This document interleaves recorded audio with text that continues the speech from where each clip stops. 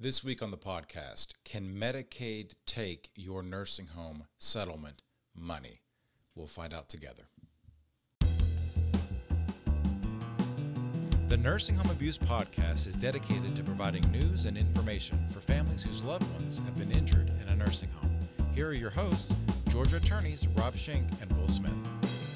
Hello out there. Welcome back to the Nursing Home Abuse Podcast. My name is Rob. I will be your host this week as we tackle the topic of whether or not Medicaid, the federal program administered by the state of Georgia, is entitled to any portion of a settlement achieved through a nursing home abuse claim. But before we get into that, I have a small favor to ask. If you are a regular listener to this program, or if this is your first time listening, we would greatly appreciate it if you could like and subscribe wherever you get your podcasts from, or go to the YouTube channel for Nursing Home Abuse Podcast and leave a comment. If you have any suggestions for content that you would like to see on this program, then please, by all means, shoot us an email, leave a comment, somehow reach out to us. We would love to hear from you. We would love the feedback. In fact, some of the episodes that are upcoming are a result of listener feedback. So super appreciate that. And without any further ado, let's get into the substance of the episode. Now, the question of the day, the $64,000 question, is whether or not Medicaid, the federal program, is entitled to receive any portion of a nursing home abuse settlement or verdict, or whatever the case may be, whatever recovery is awarded. Can Medicaid take a bite of it? And if so, why and when? What is Medicaid? That's the first real question. Medicaid itself is a product of it's an amendment to the 1965 Social Security Act. It is currently administered by the Department of Health and Human Services, and within the Department of Health and Human Services, falls under the gambit of the Centers for Medicare and Medicaid Services. Medicaid itself is the primary source of health insurance for low-income people in the country. In fact, most recent statistics that I could get my hands on indicate that Medicaid pays for nearly 40% of all long-term care in the United States. Under federal guidelines, and this was what makes Medicaid kind of a little strange, a little hard to navigate for the novice out there. But Medicaid, although a federal program, is actually administered by each state. So each state puts on their own special sauce on how Medicaid is run, and ultimately how Medicaid can be compensated from a nursing home abuse settlement. But Medicaid typically covers low-income persons and low-income persons above a certain age. That's typically how it works, and that's typically why it administers so much aid to long-term care residents. Now, the main point of today is to understand that Medicaid may be entitled to nursing home settlements under a couple of different legal theories. The first one is the idea that if Medicaid pays for essentially medical bills, medical services received by a recipient, then Medicaid typically is not expecting any money back. This is basically a federal insurance program. So if the nursing home resident goes about their day, there's no abuse, no neglect, they go to the hospital, Medicaid pays, that Medicaid recipient, by and large, is not expected to pick up the tab and repay Medicaid. It's just everybody pays into the system. However, there are federal statutes, and in fact, statutes here in the state of Georgia. And again, I don't know how Medicaid works in Idaho. I don't know how Medicaid works in Montana, Massachusetts. This podcast, for today's purposes, to the extent that we're going to be talking about the states, we're going to be talking about Georgia because that's what I'm most familiar with. But there are federal regulations and Georgia regulations that say when Medicaid pays for medical expenses for a recipient, and those medical bills and that medical treatment was because of someone else's negligence or tort of some kind, then if the recipient receives money from that tortfeasor, the person that is at fault, then Medicaid can get reimbursed for the amount that they paid in those medical expenses. So again, Medicaid pays for a medical bill. Someone else is responsible for having caused that recipient to need that treatment. The recipient later gets a settlement or recovery of some sort from the person that's at fault. Medicaid can jump in front of that line and receive money first, or sometimes is the only one that can receive money. And that is a result of both federal regulations, federal statutes, and state regulations. And that is typically going to be the same across the board. No matter what state you're in, that concept is going to apply. In the state of Georgia, even to become a Medicaid recipient, the process by which you apply to receive Medicaid benefits, a part of that is to agree and acknowledge that fact. You are essentially assigning your rights to any type of recovery on behalf of Medicaid so they can jump in line and take that money to the extent that they've paid. So not to get too bogged down in the legal minutia of it, but that's typically how they get the bites at the apple. It's how Medicaid gets bites at the apple. It's the concept of subrogation, which again, I don't want to, most of our listeners here are not attorneys, and I'm not going to deal with that, but it's kind of like the same as the insurance, like your car insurance if there's a wreck. The Medicaid can step in the shoes of the Medicaid recipient and get that money. That's one way.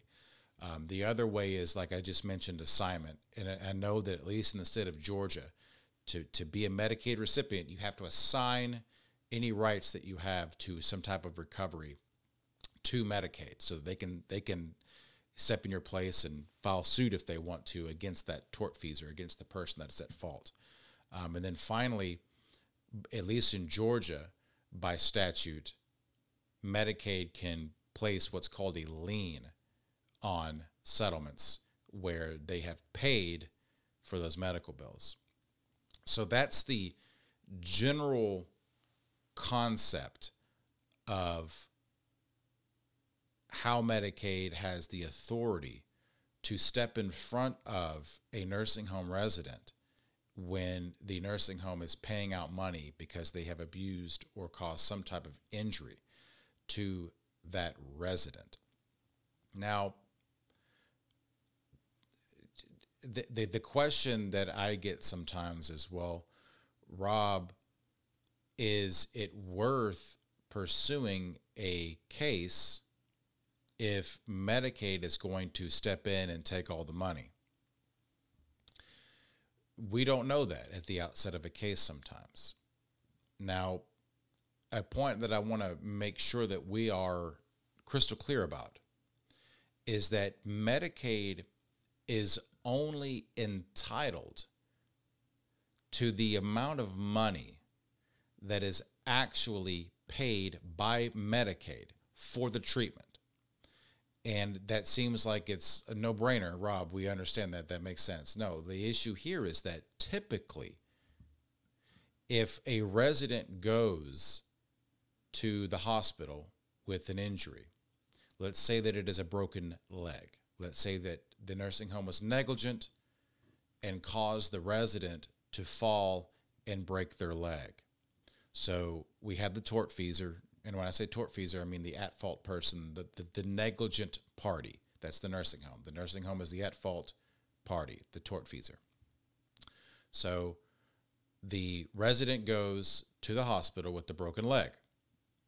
Let's just say, for the sake of this example, that the cost of treatment for that broken leg is $100. That doesn't necessarily mean that if that Medicaid is paying $100. Just because the bill is $100 doesn't mean that's what Medicaid has paid.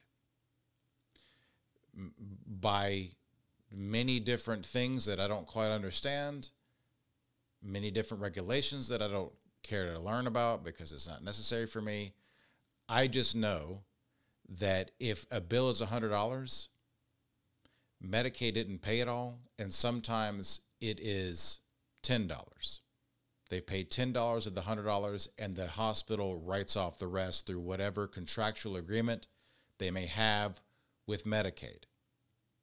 So in that example, if the bill's $100, Medicaid has paid $10, the rest of that bill goes away, and the lien or the right of Medicaid to a settlement in that case is typically limited to $10. So that's kind of my response to clients when they say, well, Rob, Medicaid's going to take everything. Not necessarily. They're only entitled to what they've paid out, and typically what they paid out is only a fraction of the medical bill. And that's based on contractual relationships between the medical providers and Medicaid. Then typically, Medicaid will, in some instances, in most instances, will reduce that amount that they're owed by what's called procurement costs, the cost by which the expenses of litigation or the amount that you have to pay an attorney. And the reason why that's so is because typically Medicaid does not have an army of lawyers to go and sue nursing homes in order to get their money back that they've paid in medical expenses. So as an incentive, I would say incentive, and I'm using air quotes, as an incentive to have residents defend their rights and essentially proactively go after nursing homes to recoup or to get compensation, Medicaid reduces their amounts owed by what the resident pays in expenses and attorney's fees. So going back to our example, if Medicaid paid $10 of that $100 in medical bills, and it cost the resident $4 to go after the nursing home, then the Medicaid would reduce that $10 by $4, and then they're only owed $6, if that makes any sense. So not only is the amount that Medicaid owed typically not the full amount of medical bills that exist, but they will reduce by a typical amount by a pro rata share of the cost it takes to get a settlement. So buttoning up our hypothetical out there, if you're still listening and your eyes have not glossed over, what happens is that if you got, let's say that you have $100 in bills, the Medicaid amount paid is $10 and it costs $4. And let's say that your settlement is $200. Then Medicaid will still only be entitled, in this example, to the $6, the $10 minus the $4 in procurement costs. So that resident walks away with $194. Hopefully that makes sense. Maybe I should put up some flashing screen. I'm thinking of like, it's like kind of like I don't know, what was that show? And you draw on the whiteboard. It doesn't matter. So that is Medicaid in a nutshell with regard to settlements, nursing home settlements. They will get a piece of the pie. How much will depend on what they paid out, how much the case settles for, how much it cost for the resident to get the settlement. Now, in my experience, Medicaid can be pretty aggressive. They're not going away. So it's important to talk about these things at the outset, but I don't think that this is something that should necessarily scare anyone away. There is one crinkle with regard to Medicaid and nursing home abuse settlements. At least in the state of Georgia, because Medicaid is a needs-based program, meaning that it is typically provided to people that do not have means, economic means, paid out through the course of one's life, that if someone passes away and they're a Medicaid recipient and their estate is worth a certain amount, it is irrelevant how much money was in the settlement or how much Medicaid paid for the bills relating to the injury. If Medicaid is owed anything, they're going to come after the estate. So this gets a little bit confusing. So let me back up a little bit. So if you have a nursing home resident who passed away because of nursing home abuse, which is unfortunately a typical occurrence, then Medicaid is going to get what I refer to as 2 bites at the apple. The first bite is they are entitled, as we mentioned for the first top half of this episode, they are entitled to money paid for treatments for the resident related to that injury. They go to the hospital with the broken leg, Medicaid pays for the treatment. They can get from the settlement, the first bite, payments made that are related to that injury. That's federal regulations. So that's the first bite.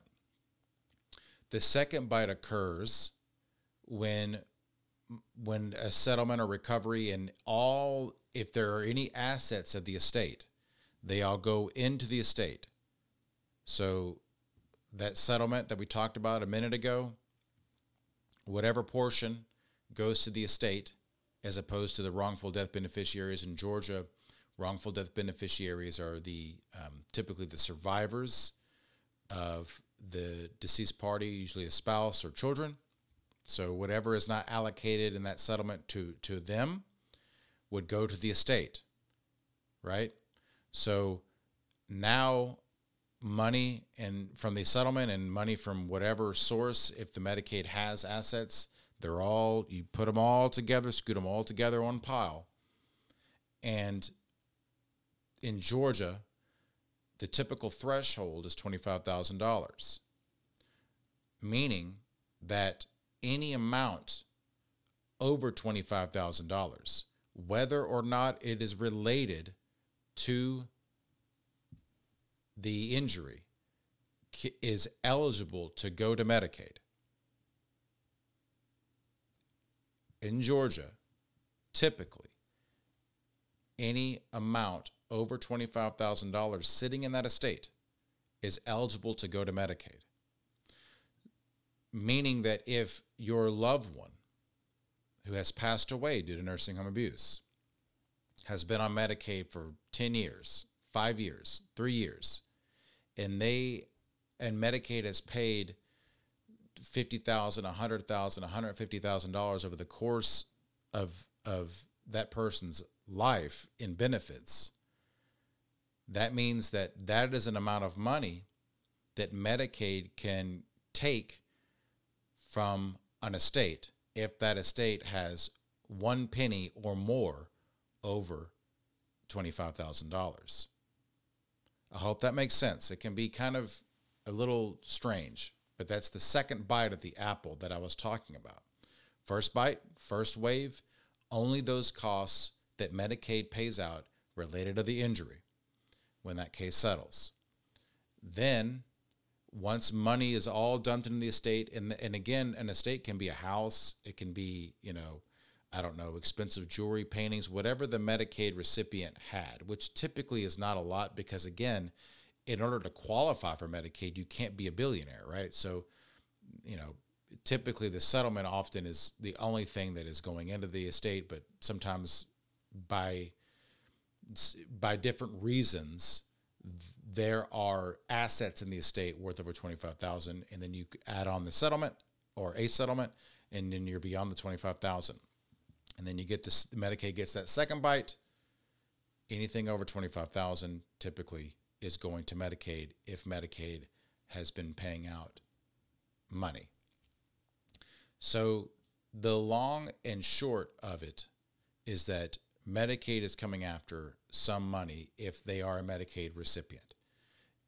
They'll get two bites if the case that your loved one is involved in is a wrongful death case or they have passed away, because there necessarily will be an estate, and the estate is going to have to pay back Medicaid to the extent that it can.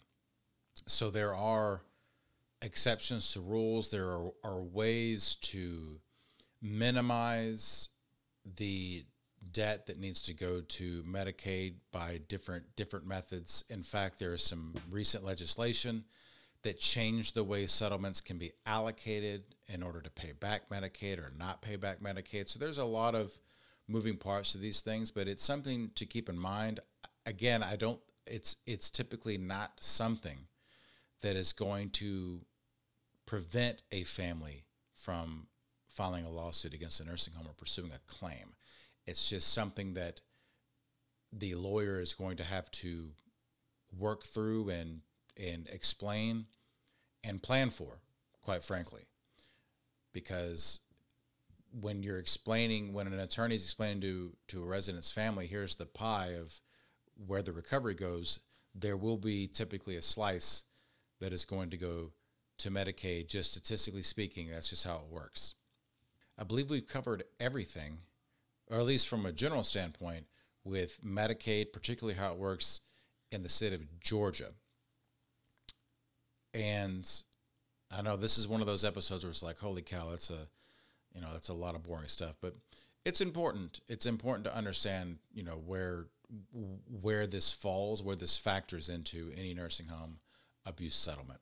So, folks, thank you so much for watching. If you made it this far, you can like and subscribe to this podcast wherever you get your podcasts from.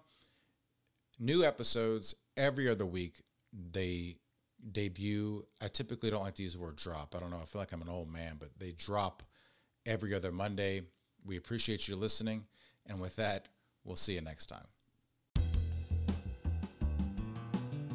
Thanks for tuning in to the Nursing Home Abuse Podcast. Nothing said on this podcast, either by the host or the guest, should be construed as legal advice, nor is intended to create an attorney-client relationship between the host or their guest and the listener. New episodes are available every Monday on Spotify, iTunes, Stitcher, or on your favorite podcast app, as well as on YouTube and our website, nursinghomeabusepodcast.com. Again, that's nursinghomeabusepodcast.com. See you next time.